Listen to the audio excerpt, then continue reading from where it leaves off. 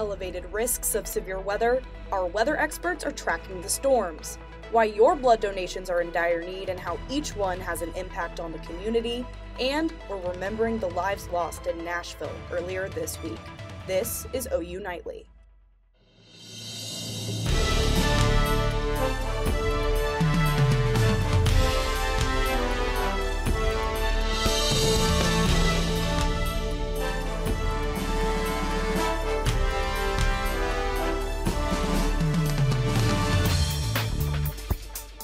Thanks for watching OU Nightly. I'm Olivia Dague. And I'm Dacoda McDowell-Wahpekeche. We begin tonight with a serious situation here weather-wise. Right now, Norman in the middle of a fire weather watch. And our weather team is watching the risk of severe weather tomorrow. That's why meteorologist Lauren Brand joins us right now. Lauren, there's a lot to talk about. Yeah, there is. We are in a fire weather watch currently, but like I was mentioning to you guys earlier, we are going to have some temperature rises as well. And we know with those swinging temperatures, there's also a risk for severe weather. Yes, there is, Olivia. There is going to be a risk of some severe weather here on Thursday and Friday. But taking a look at some of these current temperatures right now, we are sitting in the mid-60s right now. Norman, just a little bit warmer up here in Guyman. They're definitely have just a little bit of warmer temperature up there. But like I said earlier, we are going to be seeing a potential for some severe weather here on Thursday. Now, Oklahoma City and the metro and a majority of the state is included in this, with Norman as well. So make sure you're staying weather aware with that. But as we get into Friday, this is going to shift eastward, and that is when we're going to see Tulsa, Muskogee, McAllister, Miami, and Idabel are all going to be affected by this on Friday. Now, coming up in Maine weather, I'm going to continue to talk about some of those storms that are moving in. We are going to be heating up in some of our temperatures and some of those windy conditions coming up next. Nashville and the rest of the country are mourning more young lives lost to gun violence this week. CNN's Mike Valerio is in Nashville as the investigation continues. We want you to know that this video can be graphic for some viewers. I know as sure as I'm sitting here that Catherine went down protecting those kids.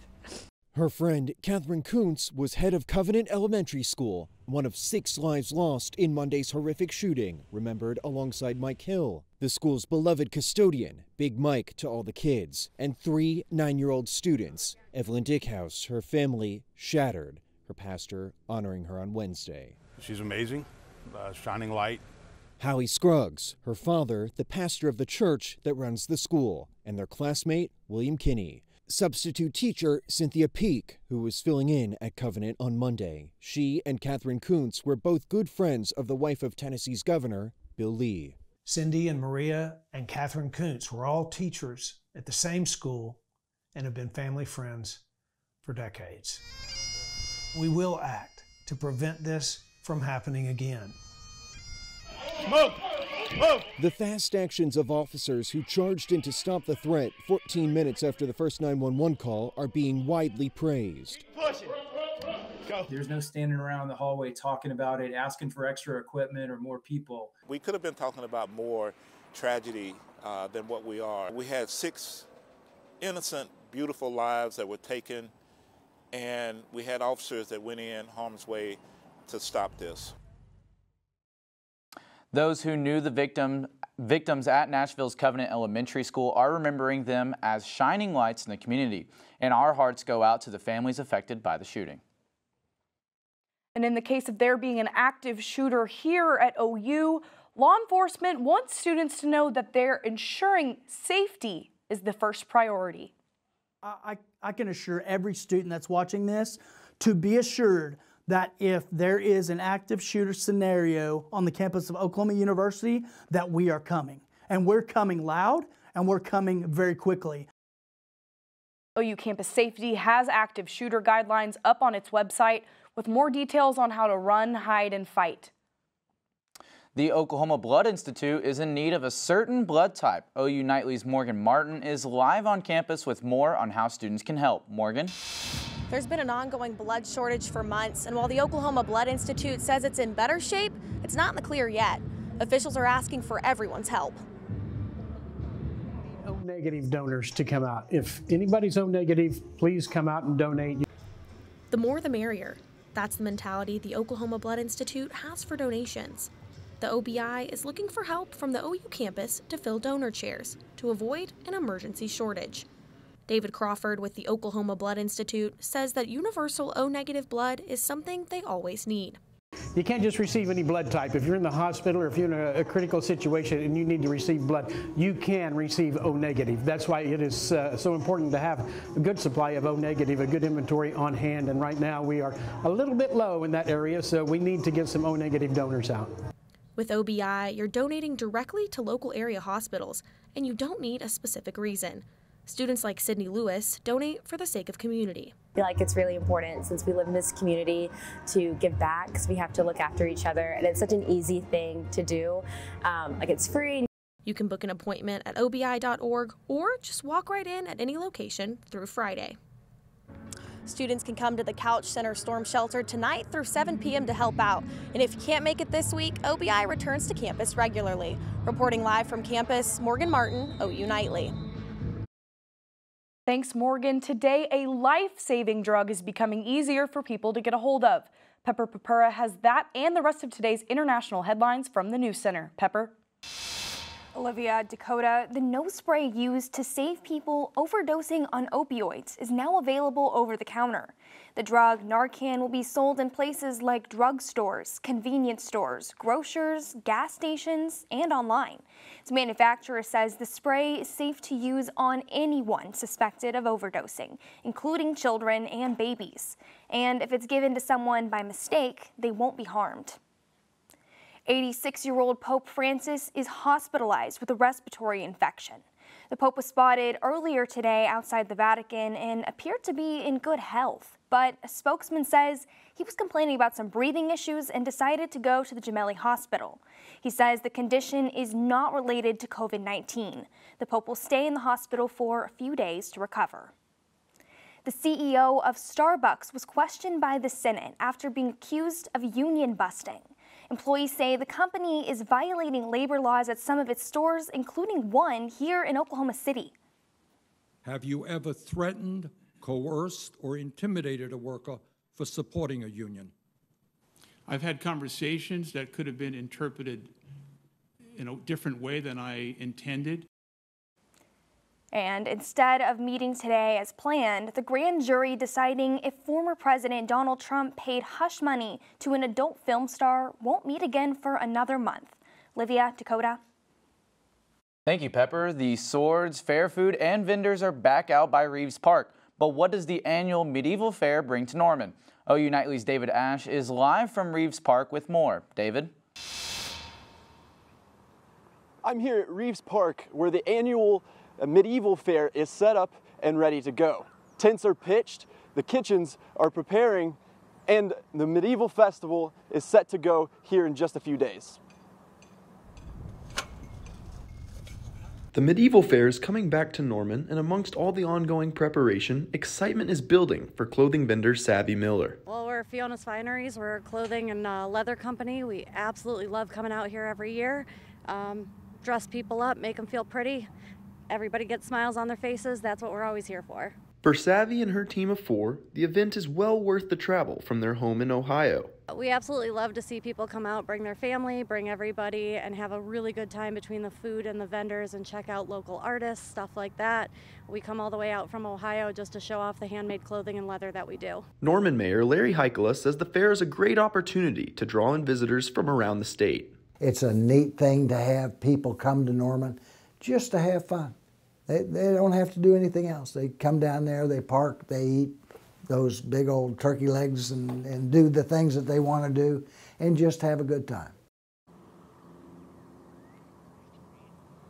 The fair begins on Friday at 10 a.m. and will finish up Sunday evening at 7 p.m. Reporting live from Reeves Park, David Asche, OU Nightly. Thank you, David. A devastating tornado ripped through Mississippi, spewing debris everywhere. When we come back, OU Nightly meteorologist Eli Millard gives us the science behind the storm. And now looking at our campus cam, we see some sunny skies. Later, our meteorologist Lauren Brand will tell us when that could change. OU Nightly comes back in a little bit.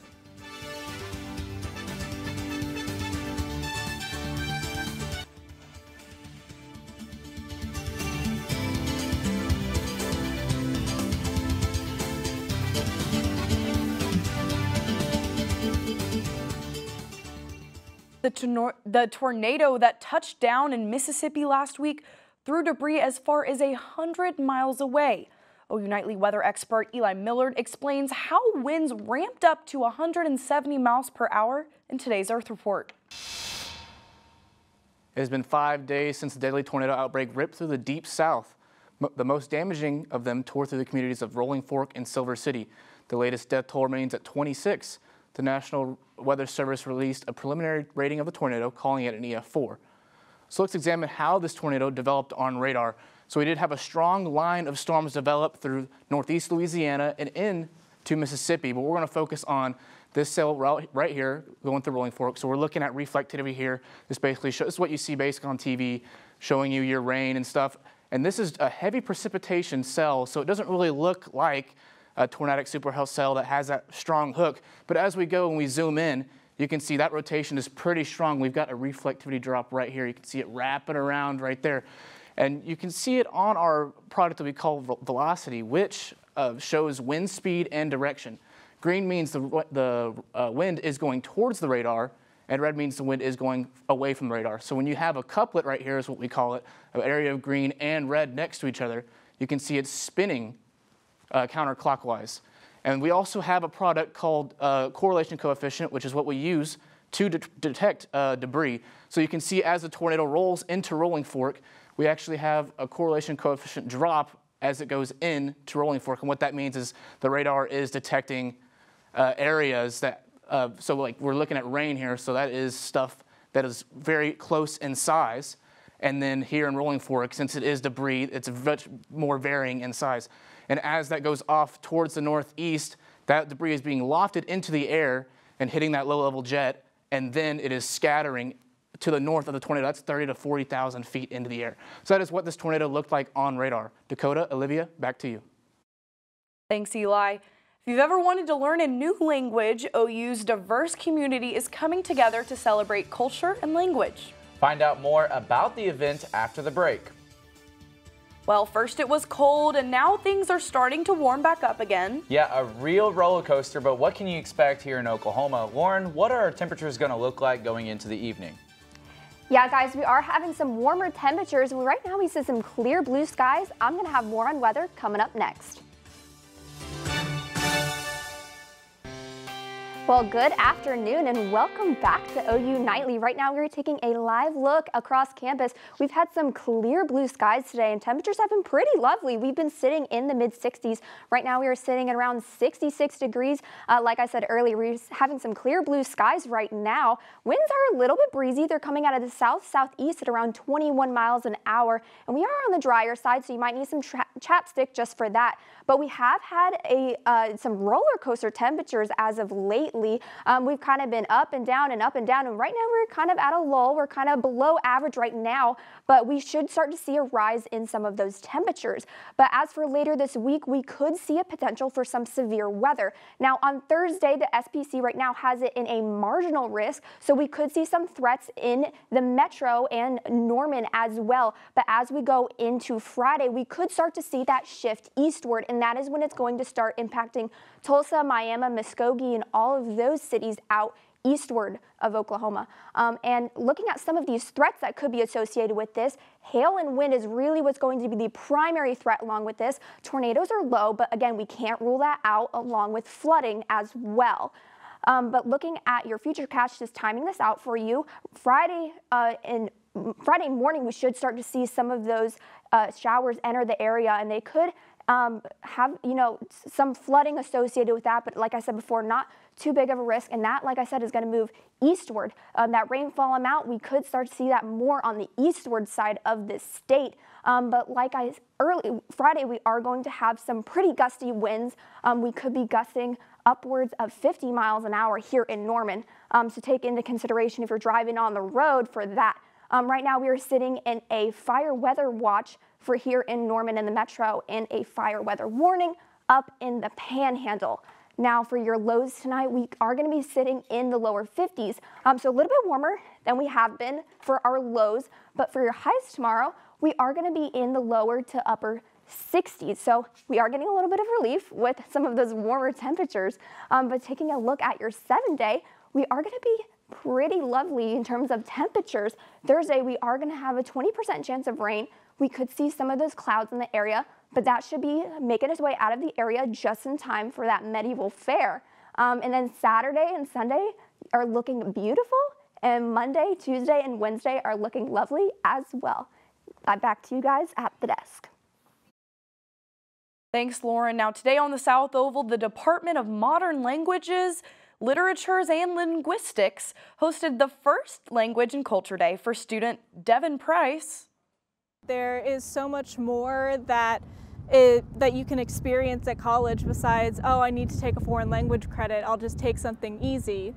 You know, it's really a chance to expand your mind and learn more about other cultures and other ways of life. For more information on the department, visit the link at the bottom of your screen.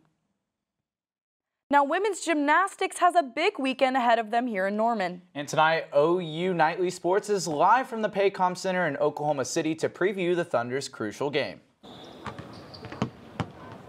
We're here live at the Paycom Center, where tonight we'll preview the Thunder's match against Detroit. And I'll update you on where the OKC Thunder stand in the Western Conference playoff race and much more right after this.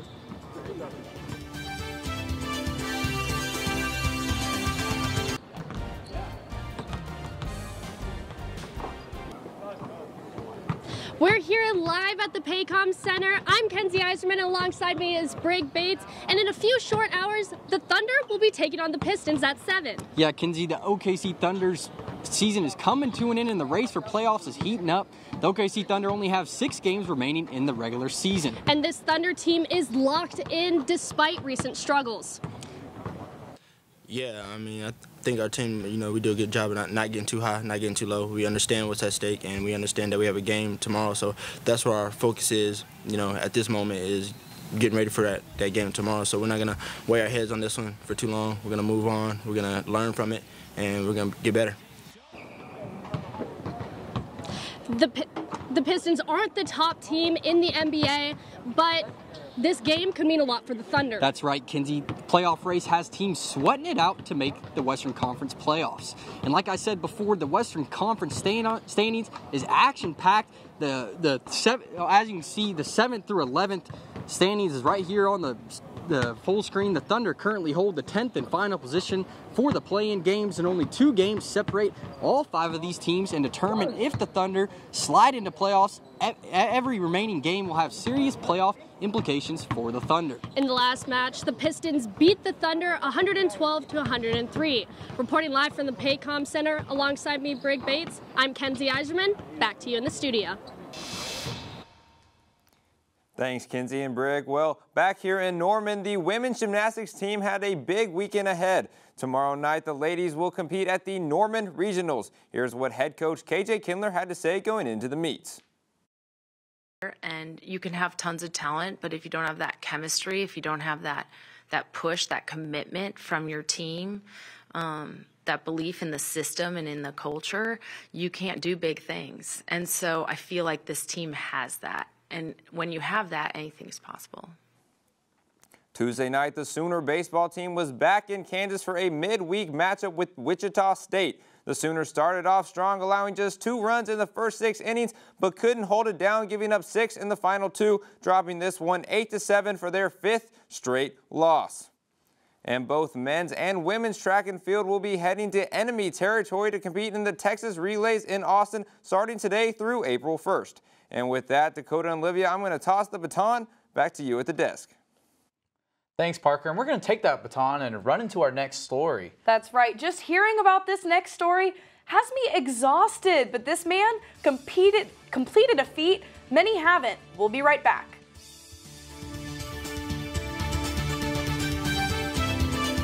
Well, Oklahoma has some exciting races like the upcoming OKC Marathon that many will run in, but many of those runners haven't done what this guy has. That's right. Keith Tyndall is racing across the U.S.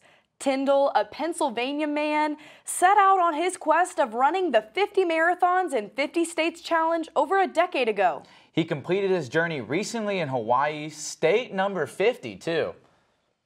Well, that's all the time we have for today. Thanks for joining us on this sunny Wednesday. I'm Dacoda McDowell-Wahpekeche. And I'm Olivia Dague. Tune in to OU Nightly weekdays at 4:30 and catch us Fridays at 4.